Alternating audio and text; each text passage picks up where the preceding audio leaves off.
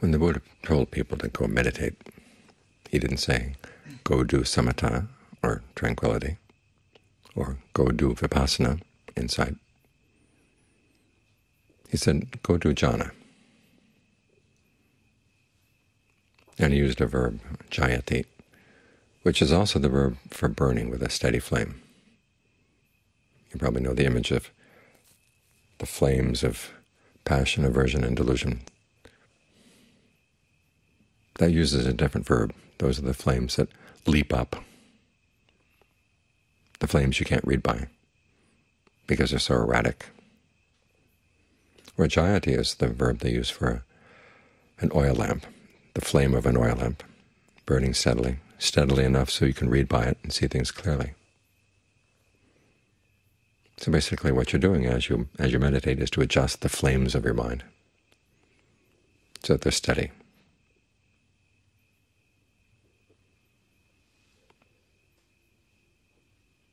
Now in the canon, when the Buddha talks about jhana, he describes the different levels you can get into. And at first glance it seems like he's not telling you what to do. But actually his instructions for how you get into jhana are in his instructions for right mindfulness. The establishing of mindfulness is how you get the mind into right concentration. It involves two things. On the one hand, you keep track of one object. And on the other hand, you let go of all your concerns about the world. This is why his meditation instructions are not just about how to get focused, say, on the breath, but also how to think about your distractions so that you don't get entangled with them. There's a sutta where Rahula, the Buddha's son, comes to ask him how to do breath meditation. And the Buddha doesn't start right in with instructions on breath meditation. He talks about different things to examine, different things to contemplate. And his first instruction is try to make your mind like earth. People throw disgusting things on the earth, but the earth doesn't react. Make your mind like wind. Wind blows trash around, but it's not disgusted by the trash. Make your mind like water. Water is used to wash dirty things away, but the water is not disgusted by the dirt. Make your mind like fire. Fire burns trash, but it's not disgusted by the trash. In other words, have an attitude that you want to be non-reactive. Not that being non-reactive is the goal. It's what enables you to see what's going on in your mind. If you react to the slightest little thing, then you're not going to be able to see what happens next after that slightest little thing and what happens next.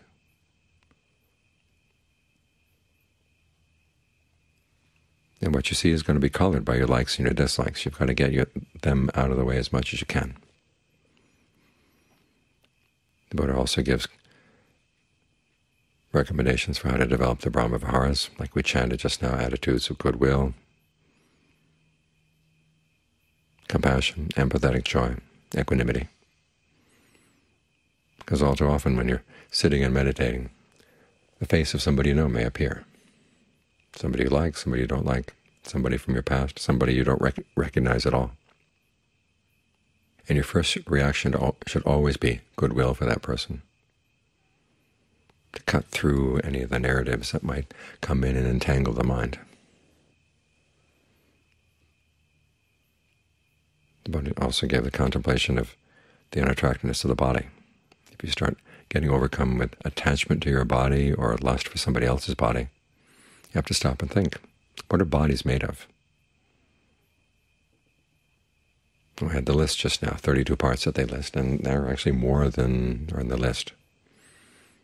I always thought of eyes as being a particularly weird thing in your body. The only reason we can look at eyes is because we have eyelids. Otherwise we freaked out by everybody else's eyeballs.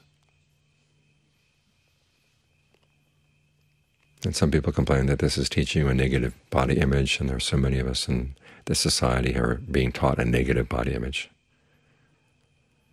But that's an unhealthy negative body image. They're teaching you that your body is ugly and everybody else's is beautiful, whereas certain people's bodies are beautiful. But this contemplation reminds you, everybody's bodies are made up of the same things. It's a great equalizer.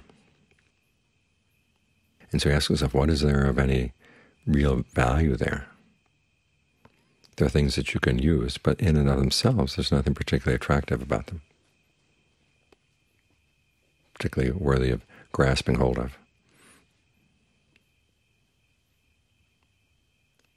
People often think this is a contemplation just for monks and nuns, but it's for everybody, because when you die, you're going to have to let go of the body. And there are a lot of people who can't. They just hover around their bodies afterwards. And it's a miserable state to be in. So you get used to thinking of your body as something that you use. It's a tool that you want to use to a good purpose.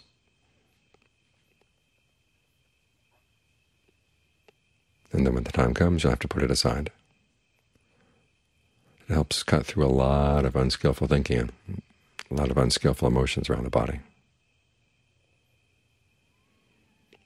The Buddha also recommends that as a tool to cut aside all your entanglement with the world, contemplation of inconstancy, that things out in the world are totally inconstant, changing all the time, and that they're not self. There's nothing out there you can really lay claim to. There are things that are yours for a while, for the time being, but all too often you get pushed out of them. And as the Buddha saw in his reflection on the world before he left home, everything is laid claim to, and sometimes there are lots of overlapping claims. And if you're going to go out and try to stake your claim for happiness in the world outside, we've got to fight somebody else off. So these are reflections for cutting through the distractions that come up as you're trying to get the mind to stay with the breath, or whatever topic you've chosen for your concentration. Because getting the mind concentration requires, as I said, these two activities. One is keeping track of one perception, keeping track of one sensation, or with the breath, one activity of the body. And at the same time, as the text says, putting aside greed and distress with reference to the world. In other words, all your emotions around the world, concerning the world. You want to be able to put them aside, at least for the time being. You want to give the mind some space just to be with one object.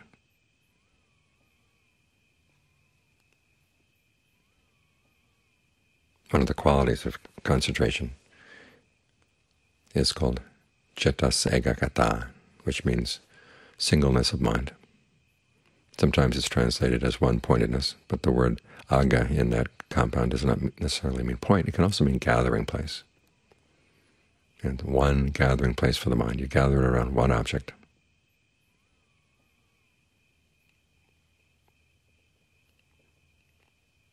And then you take that one object and you try to let it fill your awareness, like with the breath. But the breath is something that is present throughout the body, which is one of the reasons why it's number one topic of concentration.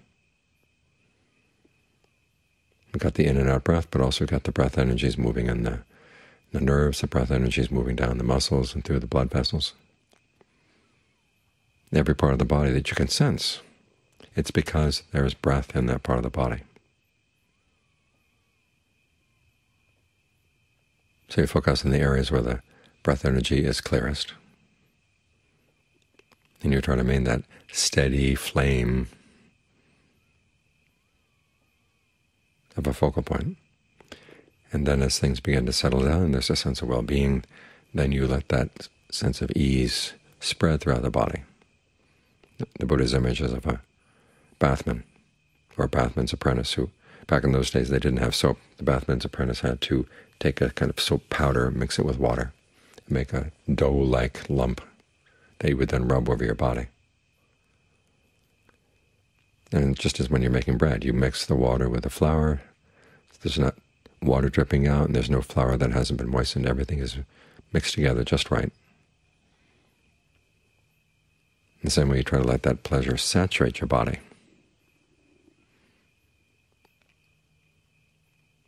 And then you try to maintain that.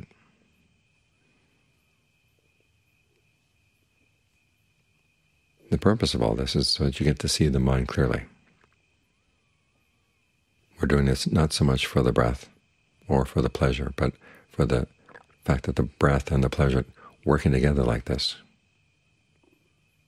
everything coextensive. There's a sense of your full awareness of the body, the sense of pleasure full of the body. It's all coextensive. It's a good place for the mind to rest, gain strength, and also see itself clearly. That steady flame allows you to see clearly when something comes up, a thought that's not related to the breath. You can see it come, and if you're not going to get involved with it, you just see it go. Or if you want, you can zap it. In other words, you sense that when a thought comes up, there's a little stirring, a tightening, or a little knot of something appearing in some part of the body. And before you're really clearly aware whether it's a thought or a physical sensation, it'll be right there on the sort of the edge between what's physical and what's mental in your awareness. And you notice that the mind will then slap a perception on either saying that it is a physical thing, and that's all, or it'll say that it's something mental, it's a thought, and then you look into it. What is this thought about? And there's always that question, is it really about anything until you make it be about something? Because all too often we approach everything in our life with certain ideas in mind. And this is the main message of the Buddha's analysis of suffering. He says that what we sense through the six senses is our old karma. But even before we have that, there's a whole string of conditions in terms of how we breathe, how we're talking to ourselves, what intentions we have, what we're paying attention to. And these come prior to your experience of the senses in the present moment. And so in the same way with a thought, it's not necessarily a particular thought that comes bubbling up, but there's an excuse for turning something into a thought appearing. You slap a few perceptions on it, you stitch a few fabrications on it, and then you go. And those contemplations the Buddha gave you are to remind you, no, I don't want to do this. I want to step back from these things.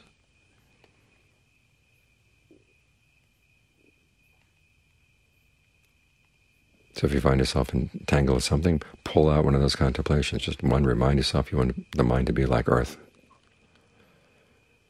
And then if you find yourself getting entangled in thoughts of anger, okay, use that contemplation of goodwill.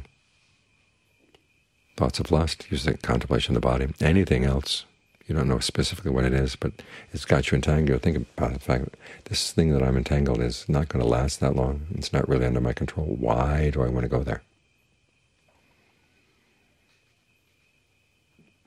Then you try to get back to the breath.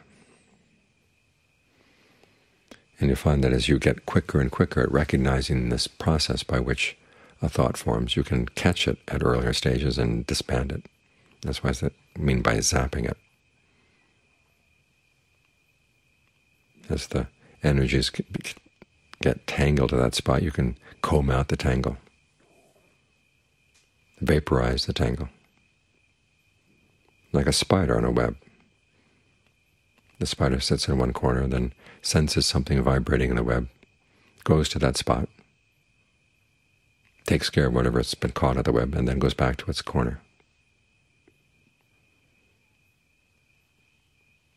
This way you use the breath to soothe and connect everything throughout the body. And then you have your one spot so that when everything is connected, you know when a thought is about to develop. And these spots in the body where these little tangles of tension can appear can be anywhere in the body. Sometimes a thought will be related to, say, a tangle of tension in an arm or on the side of your head, or who knows where, which is why your attention has to be all around. Another reason why you have to develop a state that's centered but broad. There's a steady flame, but the flame fills the entire body. And then you protect it.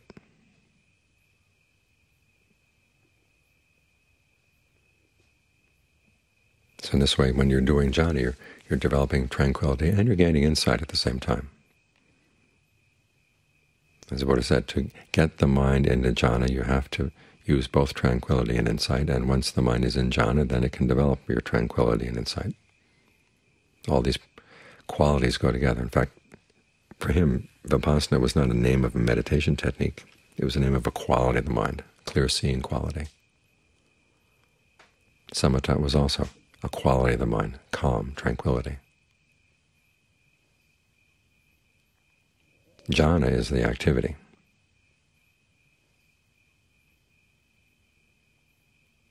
This is what we're trying to do as we meditate. This is the skill we're trying to develop. And it's perfectly fine to think about this as a goal that you do something with. The qualities that the Buddha said go into getting the mind into concentration include desire, effort, intentness, using your powers of judgment. And it's somewhat ironic that in a lot of modern meditation instructions, desire, effort, and judgment are considered to be bad things. And even with intent, they just say, well, just be intent on whatever. That's mindfulness. But that's not mindfulness. Mindfulness is keeping something in mind, like keeping the breath in mind.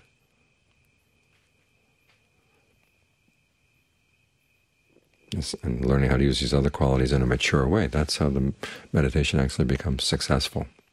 It is something you can succeed at. You focus your desire on the causes. You try to fine-tune your effort so that it's just right. And you learn how to be judicious and figure out if the mind is getting entangled in something, how do you untangle it? If the focus of the mind is too strong or too weak, how do you adjust that?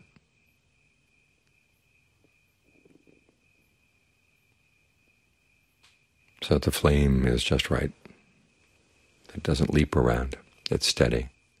And you can really see things clearly in the mind. You can see things clearly through the whole range of your body. And John Lee has a nice image. He says it's like the mantle of a Coleman lantern. If you've ever seen one of those, just a little bit of kerosene comes out. It's got this little sack of cloth, very coarsely woven. And the kerosene comes out and it flickers around that cloth. So the whole mantle glows.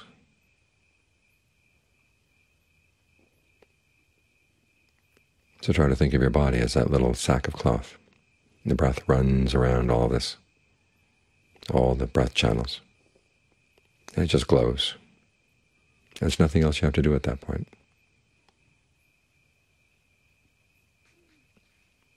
Getting the mind to be still requires some insight, some tranquility. Maintaining it means that you're satisfied to stay right there. And if the question comes up, what's next? Say, this is what's next. And where are the insights going to come? They're going to come here.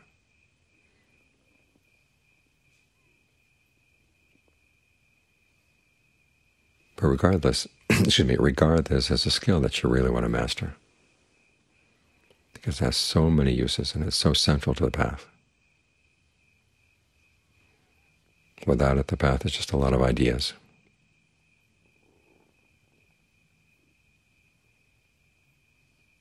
With it, the other aspects of the path suddenly become very illuminated, because you're seeing them with that steady flame, that all-around flame.